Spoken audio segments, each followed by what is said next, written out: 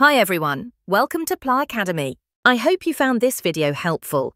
If so, I'd really appreciate it if you could subscribe to my channel, like this video, share it with your friends, and leave a positive comment. Your support and encouragement motivate me to create more great videos. I divide the topics in Unit 1, Mechanics and Materials, as follows, like this. And all the topics are covered by following the syllabus of the Physics International A-Level for Edexcel, as shown here. In this video, I've covered all of Topic 2, Materials, focusing on the solids. We have already seen how forces change the motion of bodies, specifically their speed and acceleration. They can also change the shape of bodies. Forces in opposite directions will tend to stretch or compress a body.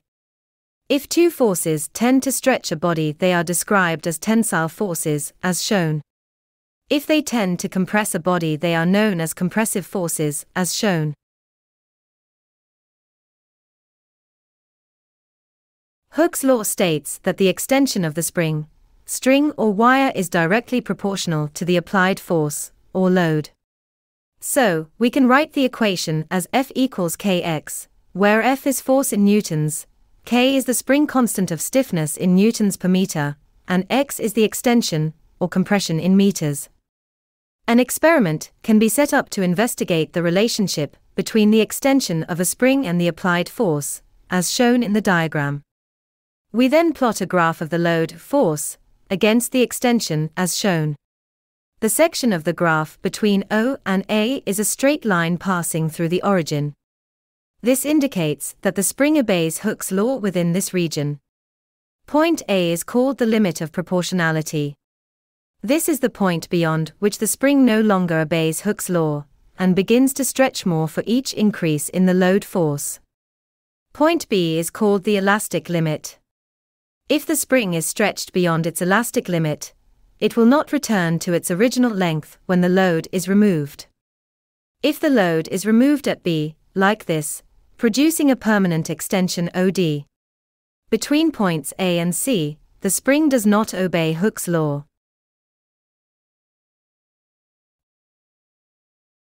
Combination of the spring constant K. Springs in series. Consider two springs connected in series as shown. Let the spring constants of the individual springs be K1 and K2. A load of weight W is hung from the bottom of the combined spring system. This weight exerts the same force W on both springs. Therefore, the total force on the system is also W. And F1 equals F2 equals W. The force W causes each spring to extend, spring 1 by X1 and spring 2 by X2. The total extension xt of the system is the sum of these individual extension, xt equals x1 plus x2. From Hooke's law F equals kx, we rearrange the equation to express extension as x equals F over x. Substituting xt equals W over kt, x1 equals F1 over k1, and x2 equals F2 over k2.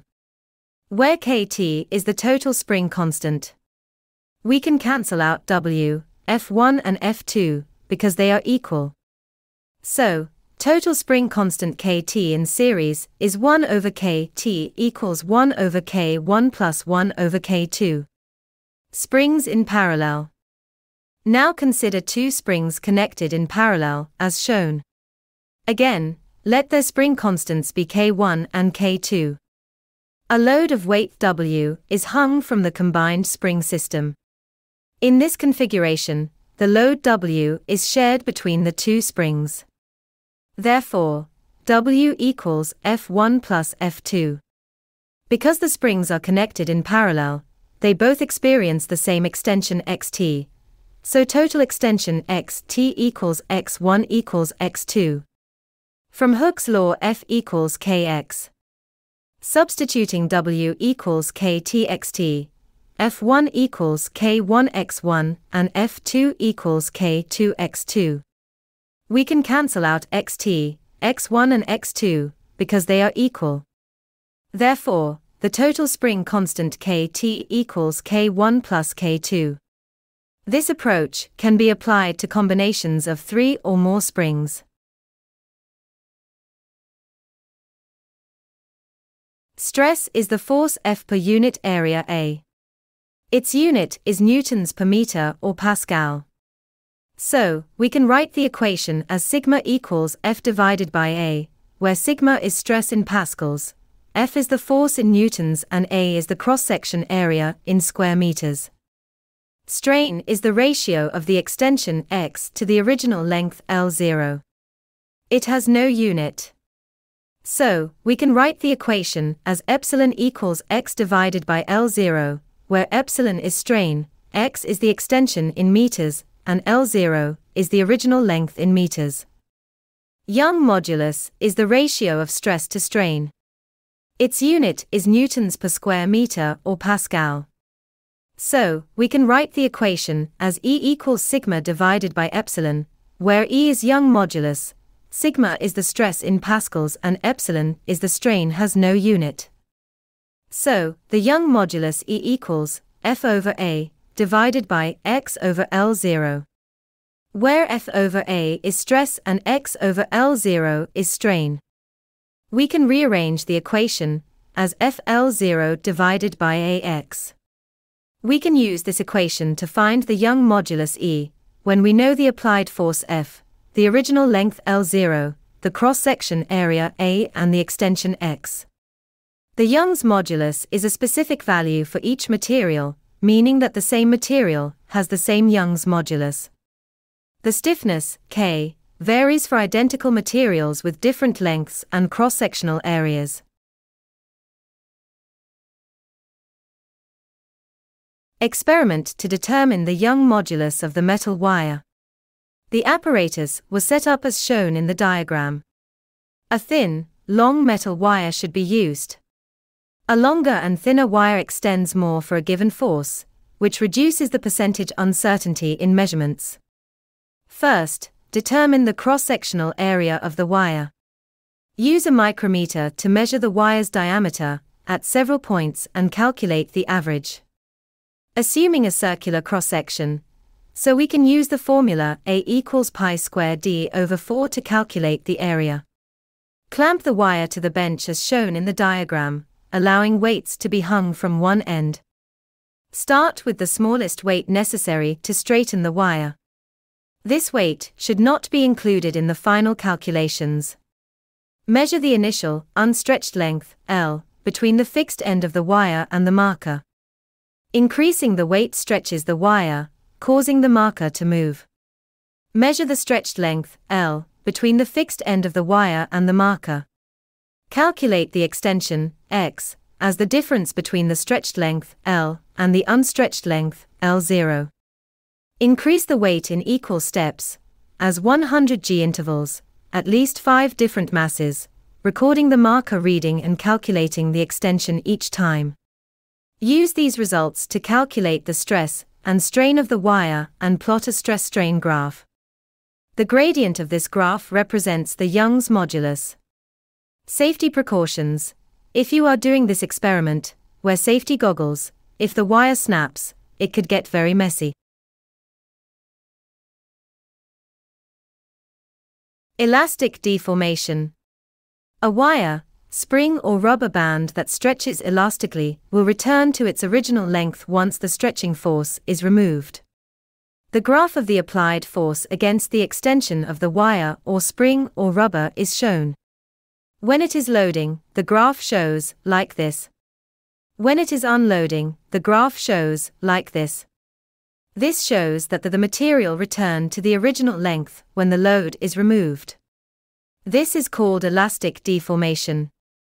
Plastic deformation. A wire, spring or rubber band that stretches plastically will not return to its original length once the stretching force is removed. The graph of the applied force against the extension of the wire or spring or rubber is shown. When it is loading, the graph shows like this. When it is unloading, the graph shows like this. This shows that the material does not return to the original length when the load is removed.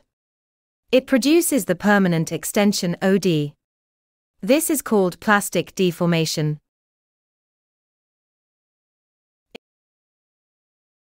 Elastic potential energy, or strain energy. The graph of the applied force against the extension is shown. The gradient of the graph is the force in newtons divided by the extension in meters. This is because the force is represented on the vertical axis, delta y, and the extension on the horizontal axis, delta x. So, the gradient of the graph represents the spring constant, or stiffness K. The area under graph is formed into triangle shape. The base of this triangle represents the extension, x, and the height represents the force, F. The area of a triangle is given by half the base multiplied by the height. So, the area under the graph is half of the force times the extension. The force times the extension represents the work done by the force to extend, or compress, the material. The factor 1/2 arises because the force increases linearly from 0 to F during the extension, so the average force is F over 2. So, the area under the graph equals the work done by the force, which is equal to the elastic potential energy, or strain energy, stored within the material, provided the material remains within its limit of proportionality. We substitute F equals Kx, like this. We simplify the equation as half k square of x. Therefore, the strain energy EP equals half of Fx, or half of k square of x. Where EP is the strain or elastic potential energy in joule, F is force in newtons, x is the extension or compression in meters, and k is the spring constant of stiffness in newtons per meter. Elastic potential energy, or strain energy per unit volume. The graph of the stress against the strain is shown. The gradient of the graph is the stress in newtons per square meter divided by the strain. This is because the stress is represented on the vertical axis, delta y, and the strain on the horizontal axis, delta x. So, the gradient of the graph represents the Young modulus E. The area under graph is formed into triangle shape. The base of this triangle represents the strain, and the height represents the stress. The area of a triangle is given by half the base multiplied by the height. The area under graph equals half of stress times strain. Substituting stress equals F over A, and strain equals X over L0. We simplify the equation like this. 1/2 of Fx is the elastic potential energy, or strain energy. AL0 is the volume V. So the area under graph is the elastic potential, or strain energy per unit volume. There are 4 important points on a stress-strain graph. In the exam, you could be given a stress-strain graph and asked to interpret it. The most stress-strain graphs share 4 important points, as shown in the diagram. Before point P, the graph is a straight line through the origin. This shows that the material is obeying Hooke's law. Point P is the limit of proportionality. After this, the graph is no longer a straight line, but starts to bend. At this point, the material stops obeying Hooke's law, but would still return to its original shape if the stress was removed. Point E is the elastic limit. At this point, the material starts to behave plastically. From point E onwards, the material would no longer return to its original shape once the stress was removed. Point Y is the yield point. Here, the material suddenly starts to stretch without any extra load.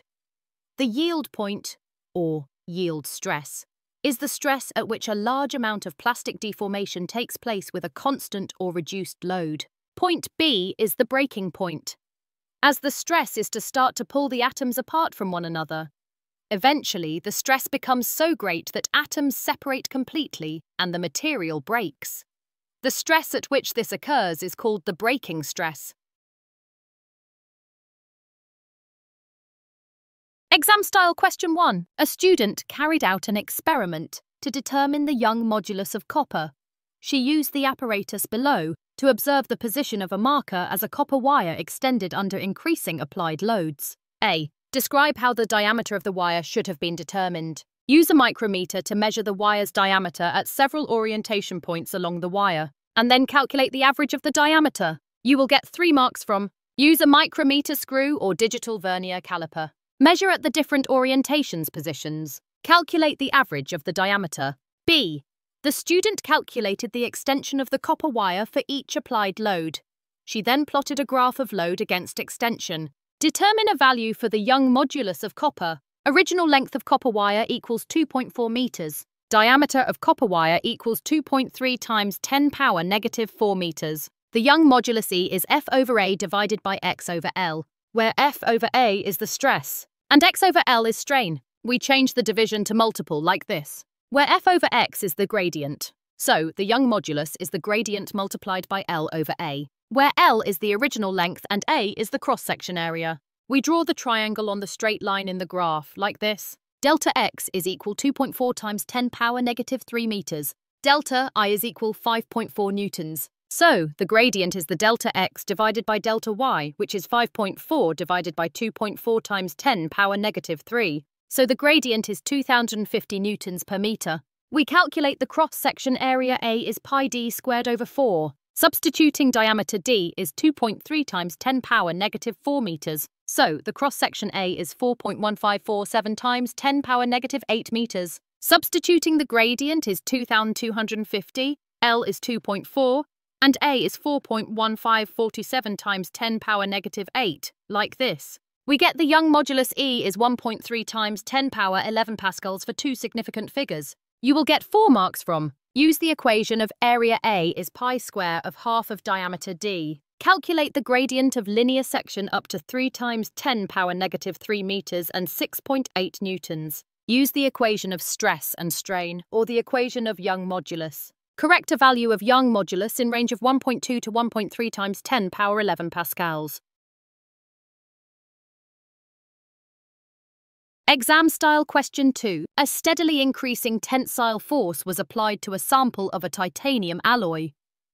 The sample had an original length of 40 centimeters and diameter of 5.05 millimeters. A. State a suitable measuring instrument to measure the diameter of the sample. We use a micrometer screw to measure the diameter. You will get 1 marks from use micrometer screw or digital vernier caliper. B. The graph shows how stress varied with strain for the sample. 1. Determine the Young modulus of the sample. The Young modulus is the stress divided by strain. So the gradient of stress-strain graph is the Young modulus. We draw the triangle on the straight line section in the graph, like this. Delta X is 0.005. Delta Y is 600 times 10 power 6 pascals. So the gradient is 600 times 10 power 6 divided by 0.005. We get the Young modulus is 1.2 times 10 power 11 pascals. You will get 3 marks from attempt to calculate the gradient of the graph. Use the initial linear section on the graph to calculate the gradient. Answer in range between 1.15 to 1.25 times 10 power 11 pascals. 2.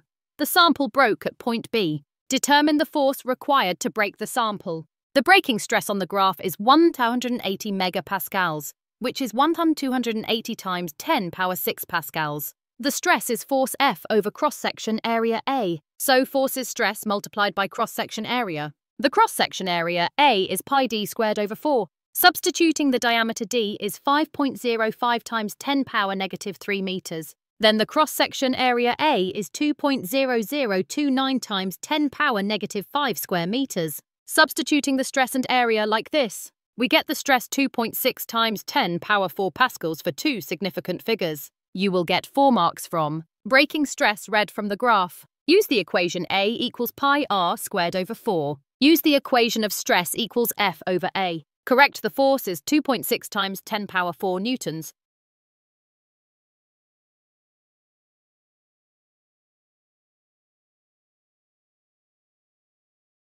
I hope you found this video helpful. If you did, I would be grateful if you would subscribe, share, like and leave a positive comment. Your support will encourage me to create more content. Thank you.